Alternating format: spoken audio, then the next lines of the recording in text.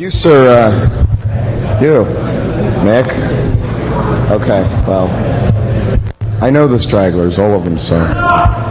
What's that? Okay, you let me know if you can't hear me.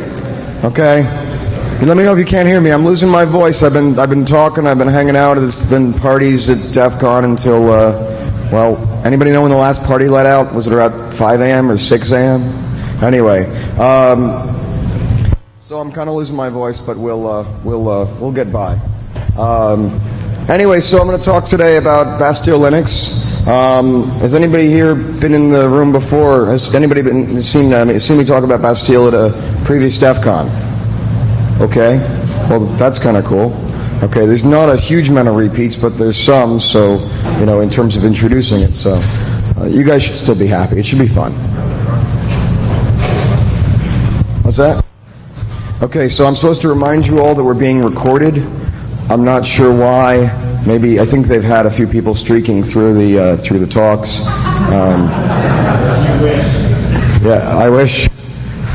Okay, so anyway. Bastille Linux, who's used it in here, or downloaded it at least, because lots of people download it, I'm sure, and never use it. Okay, so for the rest of you, here's what Bastille Linux is. It's a security hardening script for Linux and Unix. I'll talk about what a hardening script does, why you want one, why it's useful, but now we're working on Red Hat 7.3 and Mandrake 8.2 and Turbo Linux 7.0 and SUSE 7.2 and Debian 2 and NHPUX 11. 11.0, 11i, whatever, and that's a lot more than last year, because last year I just came up and said Red Hat and Mandrake, but it turns out a bunch of people have all been helping out. Sometimes they port it and they don't tell me about it, and I find out about it later. Sometimes they port it and send me an email and just like, hey, I ported Bastille, hope you don't mind. It's like, no, that's really great. Thanks, guys. We're going for more operating systems next. The easiest way to vote on your choice of next operating system, okay, this is really a geek conference if I'm sitting here telling you guys you should vote on operating systems, but okay. The next few we're expecting to do are, we know we're going to do Solaris. Solaris is definitely going to be a fun one, because I think that operating system is actually getting worse with each release. I don't know how many of you have seen Solaris 9, but it's nice, it's functional, but it's really functional, so it sure is, yeah. Okay, we're talking about OpenBSD some. Any OpenBSD developers in here? Okay, I can tell because no one's throwing anything. Yeah, in the back? Okay, well, he can't throw that far, I hope, so. Anyway, yeah, I didn't really think about hardening OpenBSD until really recently, because the thing is, OpenBSD is the operating system that probably, you know, is darn near the best in terms of off-the-shelf operating systems that everyone can use. They start out with really good defaults. They very rarely, you know, their big slogan is something like 6 years. Well, it was something like 6 years without a root hole in the default install. And now it's like, I think it's 6 years with only one root hole in the default install. But no, that's really, really good. I'd like to, listen, people ask me, you know, vendors are getting better with settings. Are you ever not going to have to write Bastille? Not if they keep going the way they are. I mean, most of them, you know, 6 years with only one remote root in the default install, that's really good, because I think Red Hat has, you know, one every year, one every, you know, maybe one every 6 months. With Red Hat 6.2, there were like, what, 3? I think there were either two remote root holes or 3 remote root holes. Will do. Just one of you in this room is wanted. They're gonna take you out in handcuffs, and you just want to let me know. It's all good. No, it's not. I promise. Okay. Anyway, so that's really good for OpenBSD. We might do a little bit of hardening, but there's not a whole lot we can do. But there is apparently an SSH worm is it the SSH worm and Apache worm that's running around rooting up into BSD boxes right now. Okay. We've talked about FreeBSD. Somebody finally gave me my first set of FreeBSD CDs, or my first set that are actually current. So we might have to do FreeBSD. We'll see. Bastille, a lot of people tell me, you know, I tried out Bastille, but it was just so ugly. It was just so, you know, it was just so hard to run when it first came out. We got a GUI.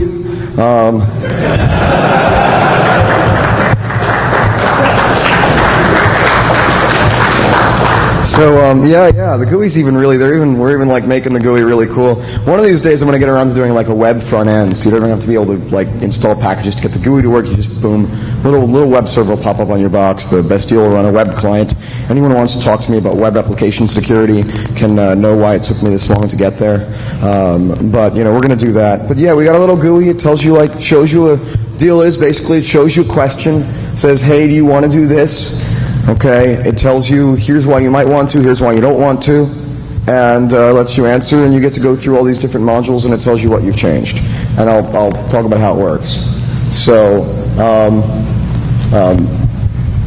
in general, I guess one of the things I want to say is, when we created Bastille, the first question was, we're trying to make a hardening script. We're trying to make the best hardening script for Red Hat. So there's all this stuff we want to do. The problem is, if you do everything you think of, especially back when Bastille was originally first written, you break stuff for everybody, okay? One example was, you know, turning off Telnet on a machine. I mean, it seems obvious. Let's turn off Telnet and put SSH on instead. But how many users, when they try to Telnet to a box, are going to be really confused? The Telnet doesn't work anymore. Say, Bastille broke my system, and they're going to, uninstall Bastille. You know, they're going to undo it and stuff. So what we figured out was we should ask people questions about what it is that we should do. Hey, you know, I'd like to remove Telnet. Is that okay? And that was a really good idea. But all of a sudden we realized that there were lots of people who maybe wouldn't make the decision the way we'd want them to. You know, they'd say, Telnet's good. I've used Telnet. Telnet's great. I love Telnet. So we got to say, listen, Telnet's bad. Why is Telnet bad? Well, first, if you're on the same LAN as me and some other conditions, then when you Telnet to or from a machine, then I'll steal your password. And then it was like, oh, by the way, so people are like, you know, of course people are going to say, like, I got Kerberos. It's like, well, that's fun. You got Kerberos Telnet. Still take over your session.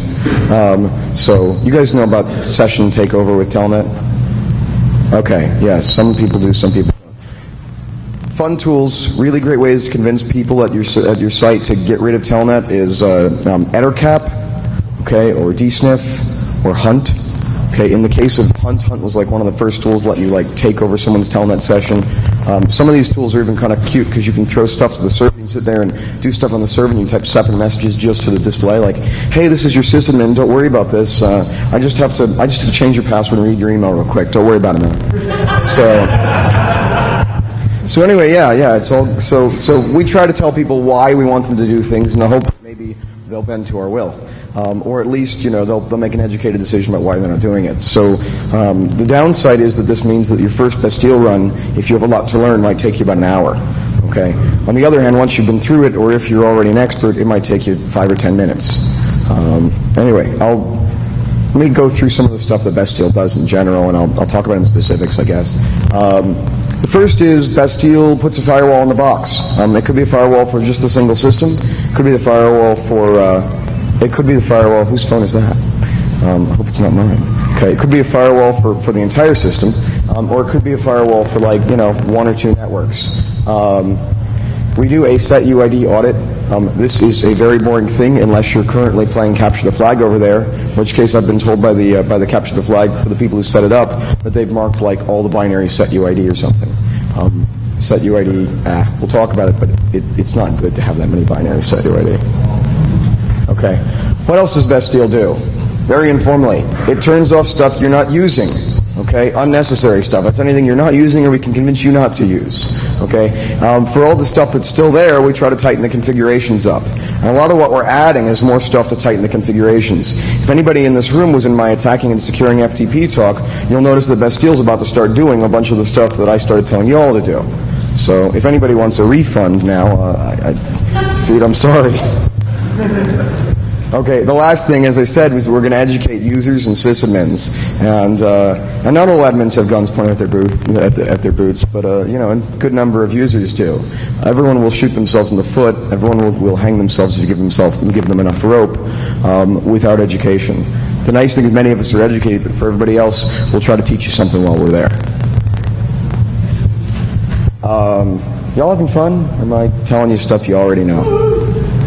yawn, yawn, yawn. Okay, so I'll try to go a little faster. Okay, so first, why do you need a hardening script? If you're at DEF CON, you probably don't need me to answer this question, especially because if you're not doing anything to harden your box, you're running Red Hat 6.2, you've probably been rooted 6 times today, or it's morning, so 3. The basic question is that in general the defaults on an operating system are usually not set well for security. Red Hat's getting better at that. Solaris is getting worse. Okay, why? As far as we can tell, the reason vendors do this is partly because the users who are using these operating systems really want it to be easy to use. They want to install and say, okay, I installed the web server, it's running and all that. I just push stuff onto the web server and I'm ready to go. It's all good. Okay. Well, that's kind of nice. The other issue is that the programmers who actually create these operating systems, I worked for a vendor for a year, so the programmer, I understand these people who create these operating systems, they really like convenience. I have found a number of programmers who work for vendors who don't set root passwords. It's just it's just like, yeah, whatever. It's, they might root the box. I'll just rebuild it. I rebuild it every day anyway. What do I care? Often, neither of this set will understand security. By the way, I'm not busting on users. There are lots of users who understand security, but there are enough that don't, that the vendors think, I've got to make sure that I leave the box really, really functional, really, really loose and open. Okay. Again, why do you need any security anyway? Well, first, you're targeted by clueful hackers. You're targeted by clueful hackers, probably, especially if you're here. Okay. Often you're targeted by them because you're one hop away from the place they're really trying to get to. Sometimes you're attacked by them. Sometimes you're attacked by them because they just really would like a place to store some files. Why else? We're targeted by script kiddies because we've got an IP address. You got an IP address. Some script kiddie just finally got a working exploit after downloading 4. He finally gets a working exploit. He gets a scanner that scans systems looking for vulnerable systems. He scans. There's an auto-rooter out there that generally scans Class Bs. It's called AutoWoo. Looks at 65,536 addresses, whether or not they exist. But it'll go and check every single one. What you do is you run this. You give it a Class B network. It goes out. It scans every single machine in the Class B. Okay, if it exists and it's vulnerable, it automatically roots it for you. Goes and roots the next one, roots the next one, roots the next one, and then hands you back a nice list. It says, you scanned 65,000 hosts. You owned 150. Here they are. Have a nice day. Okay. So you're going to get hit by script kiddies just because they scanned your part of the network. Okay. If you're on the at-home network, you see this every day. Okay. You're targeted by worms, which are slightly smarter than script kiddies.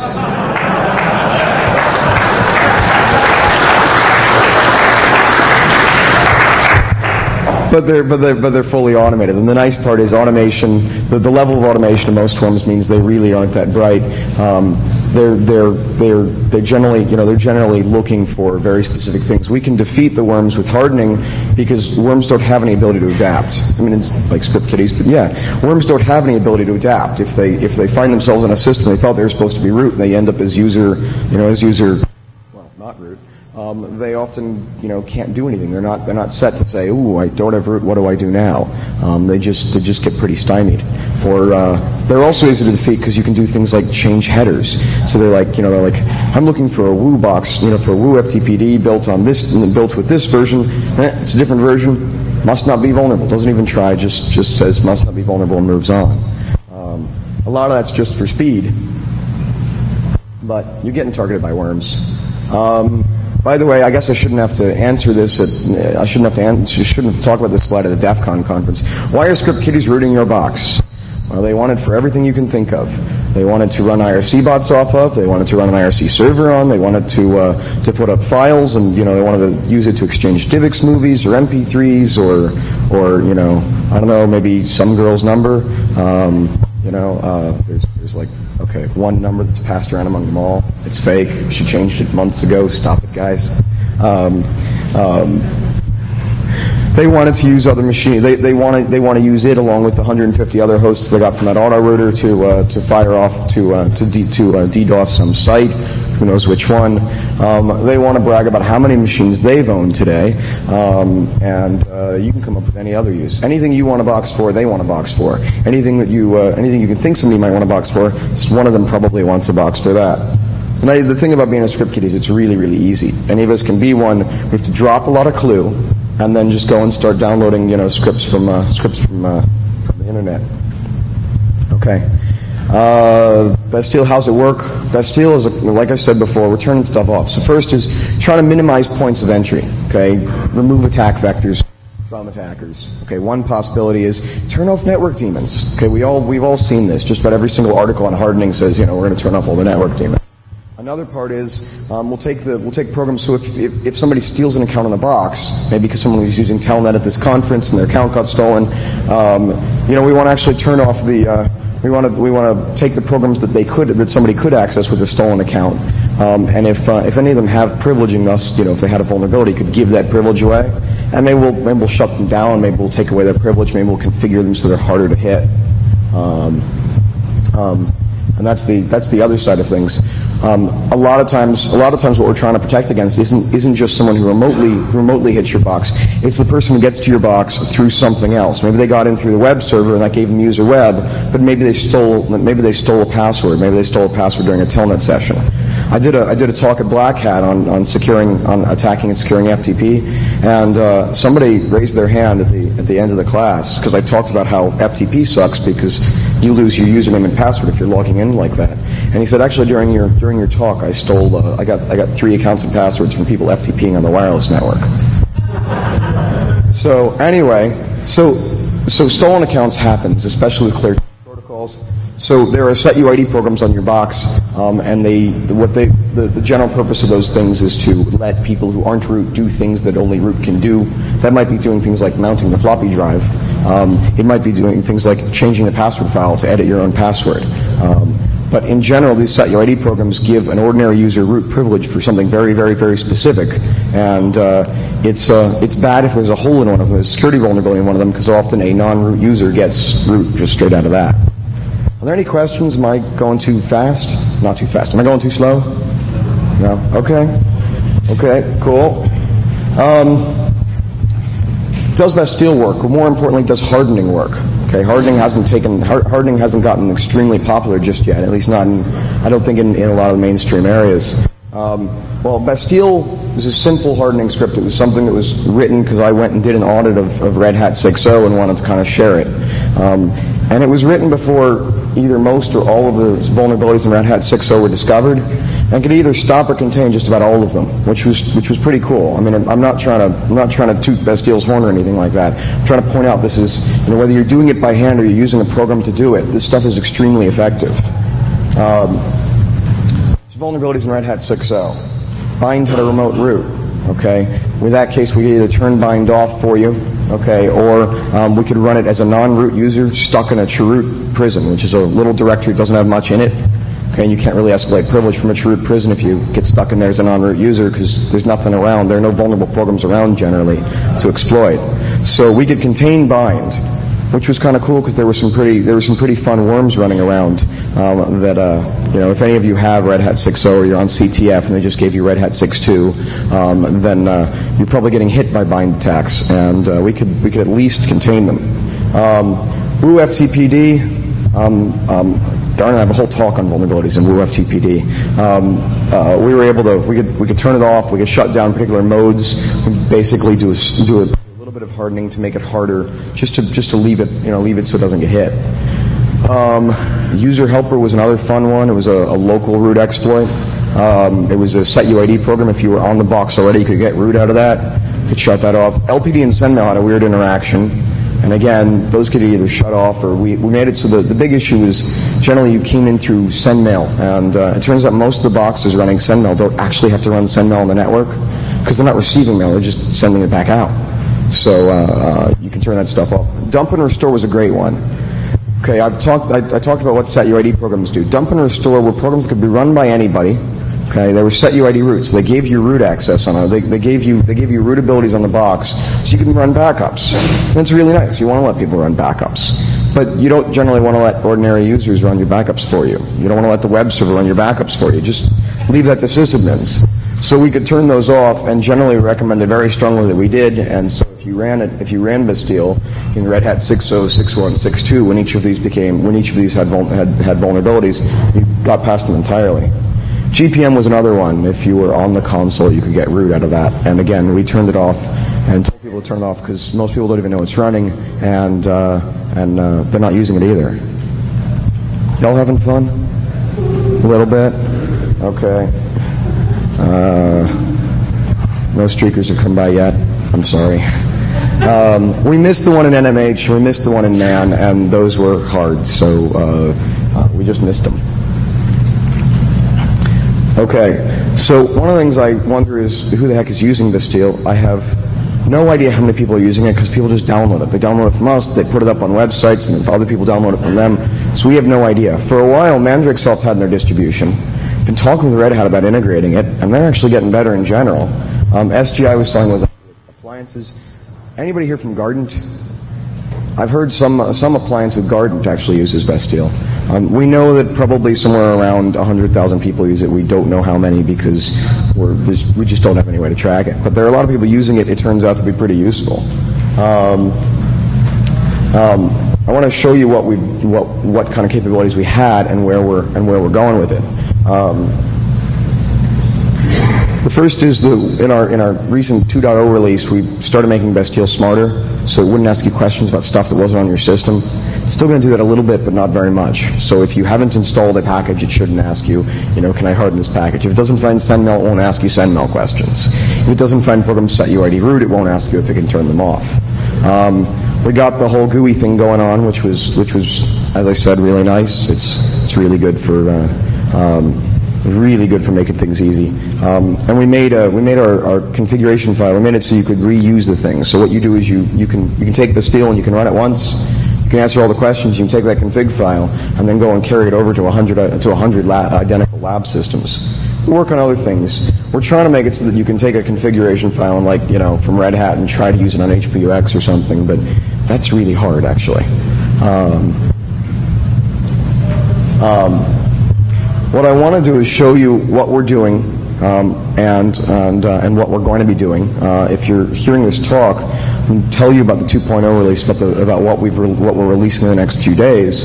There are beta releases up, but go for the stable one. But I'm going to tell you what we're doing in the next few days, and then what we're doing for the next few months. And the next few months is where I start taking a lot of new content, a lot of new hardening steps, and trying to integrate them.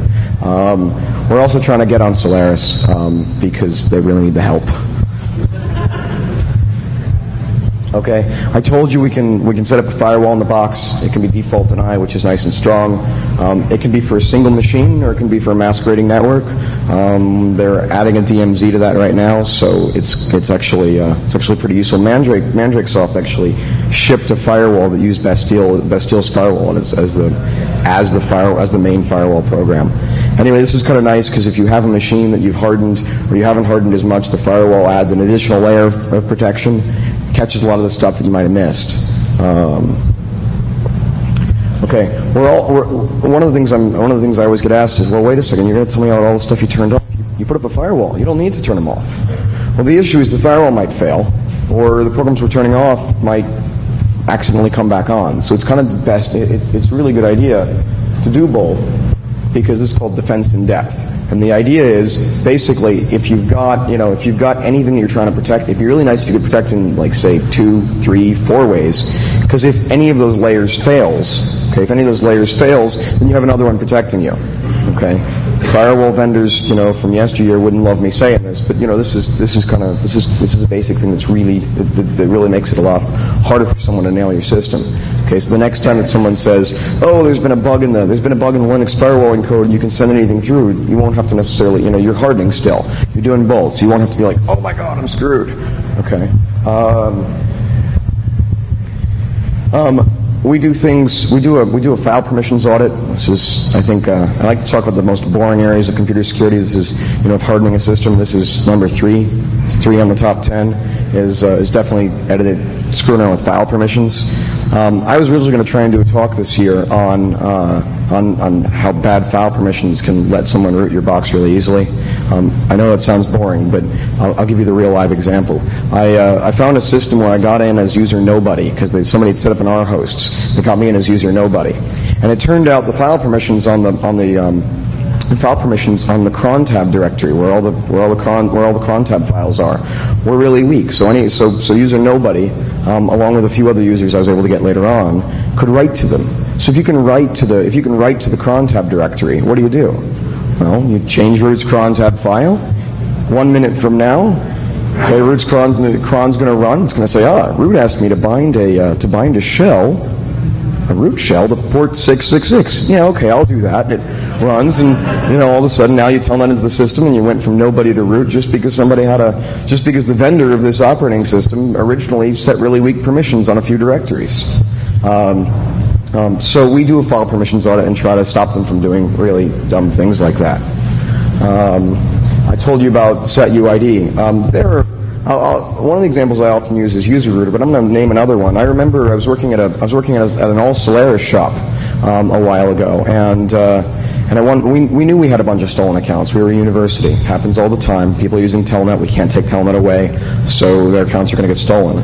But we started tracking some of the stolen accounts, and so I had a pager that paged me whenever this guy came on with a given account name.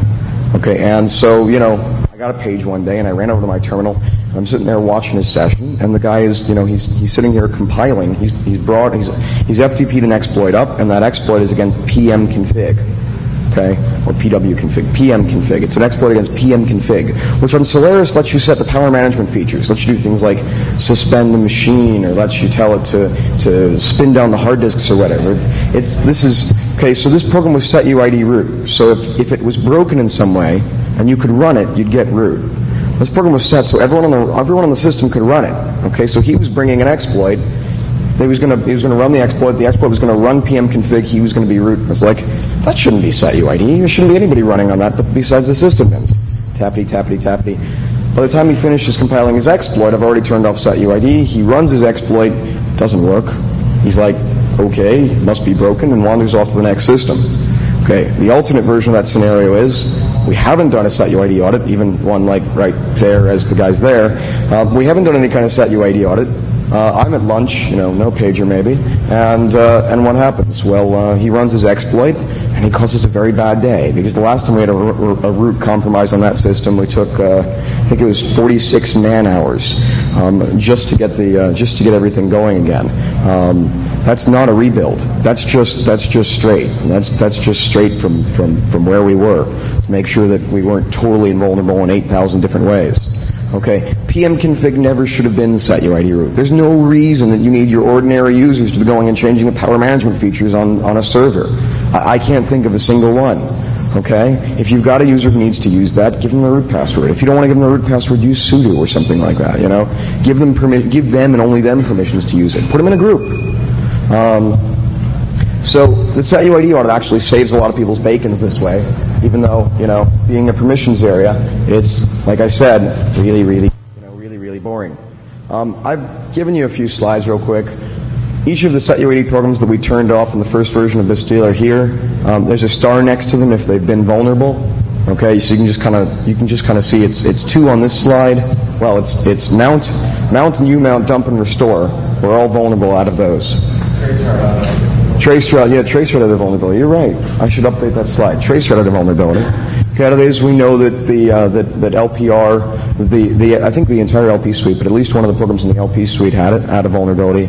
The R tools had a vulnerability that was through some library they linked to. Okay.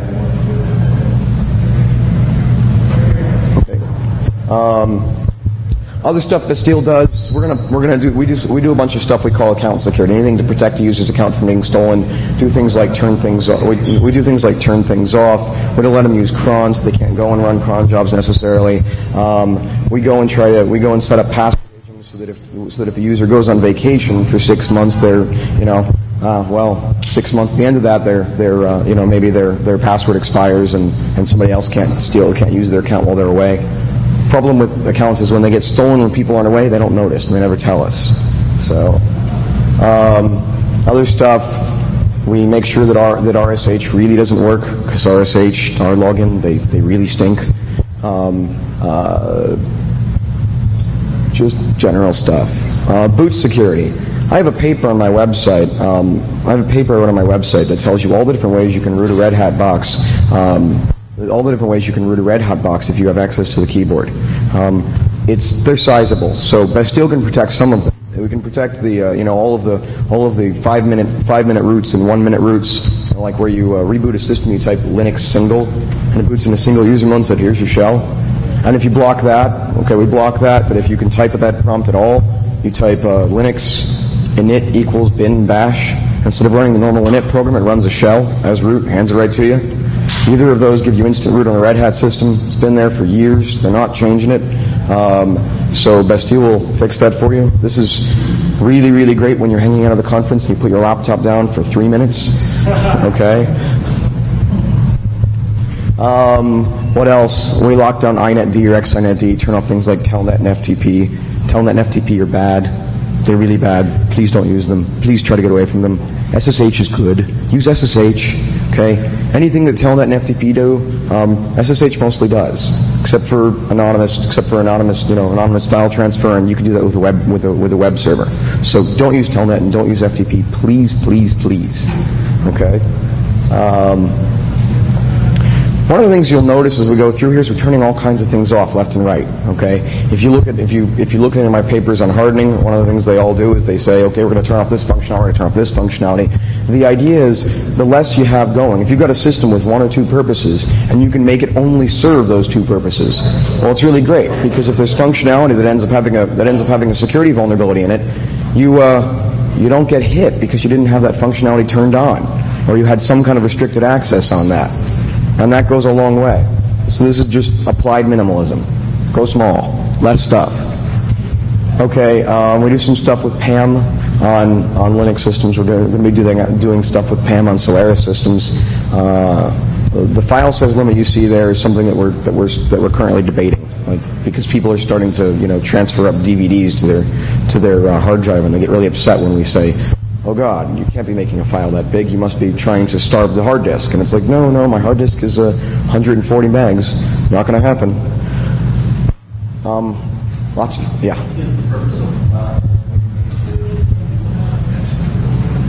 Is it? I'm sorry. Is the purpose of the file size limit to keep people from compiling exploits? No, actually, the purpose of the file size limit is for DOS attacks. There are a few things that, if you go and take an old version of Unix, there are a few things you can do. You write a simple program, which almost all the time when a program wants to run another one, it does something called forking and execing. Okay, forking means it splits itself into 2 identical pieces, and then one of the pieces runs some other program. The other one continues going on. Well, you can do this fork where you split into 2 pieces. You can have each of those fork and split into 2 more. Now we're at 4. And fork again. Okay, now we're at 8, or we're at 16. And we're at 8. Okay, then it goes, then they all split and it's at 16, and they all split again, it's 32. Well, if this continues on, if all this forking continues on, you end up with tons and tons of processes, and the system goes to start another program and it says, ooh, I can't start another program. I have this table of all the processes on the system and it's full. So, the next web connection that comes in won't work because your web server goes to start another web server and it can't do it. Or the next user that logs in won't be able to get a shell because, well, that's another process. You've already exhausted the limit. The file size issue is the same thing. If we say people aren't allowed to write files bigger than 10 megabytes or bigger than 100 megabytes or say a gig, then we could stop people from, we can stop one of the other attacks, which is to drain the entire system of all its hard disk space, leaving, well, everything broken. Any other questions? Y'all having fun, or I'm going to go faster, slower? Question. Yeah, question. So the versions that you have now for sysadmin are 7.2, but the version specific, or does it work on 7.3 and 8 as well? Oh, the stuff that's basically versions of operating systems. We work on a whole bunch of operating systems, so we're covering Red Hat 6.0 through 7.3, and some of the stuff that's specific to one of those won't get asked on the ones it's not specific to. Okay, like I said, one of the issues is we're trying to make it so that if you go to telnet enabled, we won't ask you about turning it off unless you're trying to run us in policy creation mode. Okay, yeah. So logging, we put lots of extra logging. Yeah, in the back.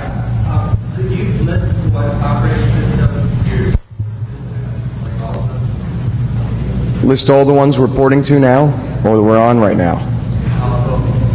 Red Hat 6.0, Red Hat 6.1, Red Hat 6.2, Red Hat 7.0, is there 7.0? 7.0, 7.1, 7.2, Mandrake 6.0, 6.1, 6.2, 6.3, no, 6.3, I think there was a 6.3, 7.0, 7.1, 7.2, 8.0, 8.1, 8.2, I think there might be an 8.3, and if it is, we're on it. Debian Current, SUSE, whichever the slides, I think 7.2, Turbo 7.3, HPUX 11.0, 11.11. That's what we're on. Okay. Yeah. Are the configuration files that you mentioned earlier universal for Red Hat 6 or 7.3? The configuration files that I mentioned earlier, universal to Red Hat, to the universal among all the different Red Hats, etc. The issue is that what we've got right now is if you answer all the questions, if we could get you to answer all the questions for, say, Red Hat, then you'd be covered across all of the Red Hats you're running. If you answer the questions for Red Hat 7.1 and you run it on a Red Hat and you try to use that configuration on a Red Hat 7.2 system and they're similar enough, it'll work. And it'll tell you if it's not going to work because we're checking for that. Yeah. What happens if we have Red Hat 7.0 and we have security code and we want to upgrade to Red Hat 7.3? Upgrade path. Oh darn it. There's this dirty little secret in the Linux world, and that's that most of the RPM-based operating systems don't exactly upgrade easily. You can do it, but stuff starts breaking. This is not what the vendors say, but what I tend to say is if you want to upgrade can everyone hear me? Okay. What I try to say as far as damn, that's loud. What I try to say with upgrading is, whenever I upgrade my systems, what I do is I'm partitioned. So I've got a home partition, and I've got other partitions, or maybe just one other partition for everything else. Okay. So what I want to do is, if I'm gonna upgrade, I actually just do a fresh reinstall on the normal partitions. I leave my home directory alone. So I still keep all my data. This is one way to do it. It's what we do on a major OS. I don't know if anybody's tried going from like Solaris 2.6 to Solaris 2.8, but I think there might be an upgrade feature. I'm not sure how well that works. It's 4 years apart. I don't know. I'm not sure the vendors are really that great at upgrading. So with that said, we have something that'll let you. One of the issues is you can undo Bastille and do your upgrade and redo Bastille. Another is you can make the upgrade. You can make the upgrade and rerun Bastille, and it'll use your old configuration file. But really, OS upgrades are just really hard to do. I don't really think most of the vendors get it right so well, and stuff just breaks. Okay, I have a list of stuff we turn. I have a list of stuff we turn off. If it's starred, it's had a vulnerability lately. I think Samba should probably be in that list. GPM, the news server, maybe one of the routing daemons had a vulnerability. It turns out what I'm trying to do with these stars is I'm trying to show you how much of the stuff, how much of this stuff has had a vulnerability in the last 3 years. Okay, if you're running a 3-year-old operating system, you're probably nailed. Okay, if you're running a 1-year-old operating system, some of these you got hit by. There are tons of vulnerabilities. That's why we patch, which is, I think, the number one most boring area of computer security. But that's why we patch, and it's why I try to get people to harden your systems, okay? Especially because there are lots of vulnerabilities we never hear about, or maybe some of you do, but I don't hear about until they get made public maybe a year later. In the meantime, there's no patch because nobody knows there's a problem, so we don't patch it. Okay, hardening has some chance of actually blocking the exploit anyway. Okay, even while you're still vulnerable. Does that make sense? So I guess that's the biggest argument for hardening is just lots of vulnerabilities you may or may not know about, and you may be lazy about patches like 80% of us, so you may be vulnerable to a bunch of exploits, or at least to one major exploit at any given time. And it would really rock to have a hardening script or to have hardened the system personally so that stuff doesn't work. Okay. Some of the stuff we do, I'm going to go through the rest of the hardening steps. Send mail. We try to set send mail so it doesn't listen on the network, because if you're just sending mail off the box, you don't need send mail listening on the network. So we can turn that off. We remove those recon commands that spammers can use EXPN and verify to find accounts on a box. Yeah, in the back. You a QMail guy? Anybody in here write QMail? Okay, 2. Well, that's great. Okay, why don't we replace sendmail with something decent like Qmail or postfix? Yeah, that's a really good idea, actually. We try not to install software right now. We try to just harden what's there. Postfix is making it onto a lot of to Red Hat and Mandrake, which is kind of nice. I'd love to see it if Qmail was also added to the base distributions. We haven't tried configuring those because we're trying not to install software, because you wouldn't believe how amazingly hard it is to help people install software and to do it in a secure way. The people who really know their stuff say, your particular method of installing software isn't good, because maybe you're not getting vendor keys, maybe you're not able to check with PGP on old operating systems, maybe you're not able to check with PGP on all the non-Linuxes. Okay, the people who are really new to this get upset because if the installation, if we tell them how to install software, often they don't get it right. And they get really upset and they send us email, or they just get rid of Bastille, and we haven't helped them in the slightest bit because they got all upset because they couldn't get a package installed. But no, I think you're right. We should at least be putting a screen in that says, "Hey, run Qmail or postfix," because sendmail's had a history, and these guys really haven't. Good enough for the alternative MTA zealots? I am one, so yeah. Okay, we're going to table questions till the end of the presentation. Anybody hate that idea? Okay, so we're tabling. Cool. Okay, other stuff we do with sendmail. We're going to run it as a non-root user via inetd or xinetd. If you do a bunch of permissions changing, you can actually do this, so if sendmail does get hit, it wasn't running as root, it was running as mail. So somebody can actually go and read everybody and change everybody's email, but they don't have root on the system. This is a darn useful thing, so we're going to start doing it. Darn it, I have a postfix slide, but no Qmail slide. So I always try to recommend the other MTAs. Postfix is a nice, easy one because it's getting installed on a lot of operating systems by default. The postfix and Qmail people will probably be holding a small fight outside after this talk, or maybe we can just all go out for beers. But yeah, think about going on all your systems. Think about going with postfix or Qmail. I think there are books on each of these now. There are more and more people who are trained on them. It would definitely be great to be on an MTA, on a mail transfer agent that actually was written with security in mind from the start, instead of with the idea that we have to make 50 different kinds of mailing systems all work together. Okay. DNS bind. Historical note, we secured bind before there were a bunch of remote root exploits, before the worms came out that went around exploiting bind. This is not a brag, this is hey, this is a really good idea. Harden it before you find out that it's vulnerable, so when you do find out that it's vulnerable, hopefully you haven't already been hit. Okay? Things that we do to bind, one is we root it into a little directory that if somebody breaks into bind, they can't get out of, which means they can't really do much on the system. Another thing we do is run it as an independent user. This is just about containment. We're trying to stop, if someone does exploit it, we're trying to stop them from getting anywhere.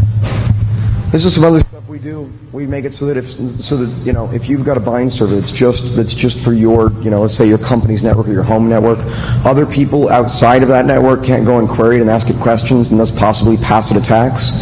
All they can do is ask your DNS server possibly about your zones. This is a really useful step. This is the stuff from whenever I do attacking and securing DNS. These are the steps that end up in there. Do things like the zone transfers are only supposed to use by secondaries, but zone transfers are what people like me who are doing pen testing love, because you go and you ask some huge domain, hey, just give me everything so I can read through it all and to my heart's content and figure out everything I can about your site. We should definitely shut this functionality off, so we do. We also do things like we're going to choose a random version string. So if you've got a worm out there that's running around and it checks and it says, oh, you've got bind, I'm looking for bind 821 servers. And you're running an 821 server, but your bind server answers back, I'm bind 822. They say, oh, I can't do this. I can't exploit this one instead of attack. A lot of the worms, this is the way they work. They check version strings. Change your version strings, you don't get hit. Doesn't mean that we've actually saved you from being vulnerable. You're still vulnerable. You just get attacked less often. Less often means unless you're somewhere here, which is an extremely hostile network, that you might never get attacked by attacked by one of these worms. You might never get attacked by one of these script kiddies. Another thing is views. Views let you do. Views are really cool. Most people don't know about them. Views do what Split Brain or Split Horizon DNS did. They give people who are on the inside of your internal network the whole list, everything that's in your DNS files. Okay, and they give people on the outside just the machines that they need to know about, just your externally accessible machines, like your web server, your mail server, your DNS server, your FTP server. But they don't tell about like where all the printers are, you know. So no one ends up using your printers for bounce attacks. More on that some other time. Okay, Apache, we try to turn it off. We try to bind it to a local to the local interface. The idea being, if you're just using your web server as a development platform and nothing else, then maybe you don't need it to listen to the network. We turn off different functionality in Apache, like you know, following symbolic links. We turn off things like server-side includes, CGI scripts. Most all the ways that people nail web servers actually isn't through the web server itself. It's through CGI scripts or whatever that's on the box. And if we can like disable them, then they don't get used. The last thing is we're going to try to remove as much of the weird functionality that most people don't know about from Apache, because often if you remove it, you know, there's a lot of stuff that we all have on our web servers, we don't even know about it, just weird modules that the vendor thought would be really useful to us, and they're probably useful to us, but if they aren't, we'll turn them off for you. FTP stinks. FTP really stinks. I told you about usernames and passwords being stolen. FTP servers always get rooted all the time. Why else is FTP bad? There are different. There are nice tools out there that let you steal people's files while they're in transit. I recommend trying to replace it with SFTP. It's part of the SSH suite. There are free clients for Windows and Mac and Unix and web servers. I'm losing people off the side. Am I really boring y'all? I'm boring. Okay. FTP. One of the things we do now is we'll either turn off normal authenticated access, or we'll turn off anonymous mode. This is all the stuff that I came up to add to that, because I had to write a paper and do a talk for this conference, and in the process ended up making a nice long list. Okay. Anybody who wants to can download that talk and find out why we're doing all this stuff. But basically, all this stuff is removing functionality from the FTP daemon that you may not be using. Okay. Well, 8. So let me check on time, see where we are. We're actually doing fine on time. Are there any questions? Does anybody want me to go into detail on this slide? I thought we'd be out of time by now. Yeah. We spent about had programs, replacements for this virus. So you could actually wrapperized or evaporate RPC. Just still have any The question was, Weetzy Venema had a secure port mapper called RPC bind for Solaris. Do we use anything like that? Actually, I think the Linux vendors we're going to have to install that, I think, or we're going to have to try to at least recommend it on the Solaris systems when we're supporting those. On Red Hat systems, it's already there. They're already using a port mapper that allows access control. Yeah. Since you're going to be incorporating the FTP things recommended in your other talk into the Bastille, you're going to be on the list of parts you didn't do that we have to manually. Yeah, actually, the question they just asked the question was, you said you're going to be incorporating all the stuff you did in your FTP talk into Bastille. What about the stuff that you're not going to do? You know, we actually added a nice feature called a to-do list, which says this is all the stuff that we didn't feel confident doing on our own, like maybe installing Qmail, guys. You know, these are things you should do, and it'll tell you what to do, and maybe it'll tell you how. Any other questions? Oh, stop leaving, guys. I can't be that boring. Yeah.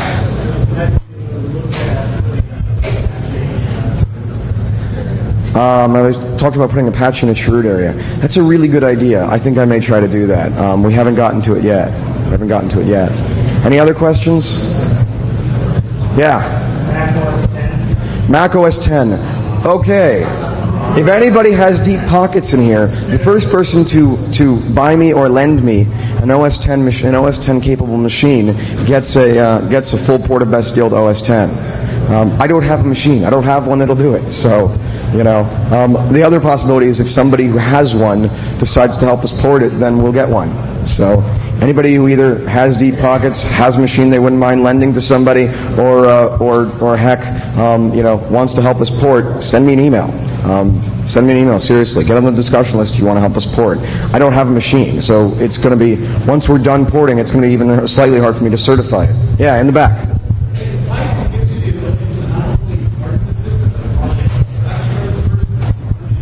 The question in the back is Titan. No. Yeah. So Titan is an auditor. Titan audits and then tells you what, says, hey, you want to harden this stuff. It's actually a really good program that came out way before us. They weren't ported to Linux when we came out, but now they are. They're doing Linux and FreeBSD and Solaris. Yeah, I think we're talking about getting some of the auditing functionality. The cool thing is, the Center for Internet Security writes, distributes an auditing program for Linux and Red Hat. Linux and HPUX and Solaris, and soon AIX. And I actually write that thing. So there's some possibility that what we'll do is we'll distribute both together somehow and have the one audit and the other one fix. So yeah. What about adding accounts for individual services? So nobody is in the power The question is, what about adding accounts for different services so that they can all run as, instead of running as root, they can run as that account? Or as nobody. Oh yeah, or as nobody. We're trying to do that. That's actually the DNS, when with the DNS thing, we add a DNS user, we run the DNS server as that user. The idea is, for everyone who's thought of running everything as nobody, what you really want is not so much everything running as nobody, but everything running as different users. So if anybody takes over one user, they take over the DNS server, they can't necessarily use they can't go and modify the web server's files, or they can't go and do stuff as the web server user. This can be really darn useful. So yeah, we do that. We're going to do it even more. Please do it yourselves. Yeah. Any other questions? Okay. Time's basically up, but yeah, I'll take another question. Sure. You mentioned password protecting Lilo. The question was, we talk about password protecting Lilo. Yeah, we do Grub too. Yeah, and on Solaris we're gonna password protect EEPROM, so you can't stick a CD in even and boot off the CD. You can't modify the boot process on Solaris. Yeah, boot security is really one of the hardest things to do, but we can at least take some basic steps to kill off the 1 minute roots and the 5 minute roots that you get as soon as you sit down on the keyboard on one of these. Any other questions? Actually, I have one first, real quick. Do y'all have fun at this talk? Y'all are kind of, I've had people leaking out to the side. Okay. I'm happy. That's cool. Okay. Yeah, the question was? Contact info. At the bottom of that is a website. Okay? At the bottom of that is a website. If you go to that website, that's my website. It should have my email address. If you follow it long enough to my business, you'll find my work phone number. Don't call me at work just to harass me. I know I busted unscript kiddies if they're in the audience. I'd really appreciate not getting phone calls. If you do call me, I'll just change my phone number, so please don't. But yeah, now on the other hand, if anybody wants to hire an independent consultant, hey man, I'm there. So, but yeah, no, that website I'm giving you there has a bunch of articles that I write in security, and conference talks where I'm allowed to publish them. They'll be published on there, or there'll be links to there. So one example is, if you're in this room and one of the many people who asked me about the FTP talk that I gave here, you missed. The slides are at that site. The updated slides are at that site. So, any other questions? I think we should let the next speaker get up here. So I'll be around. You can all. We can all hang out or whatever, or we can all go and catch the next talk. It's all good.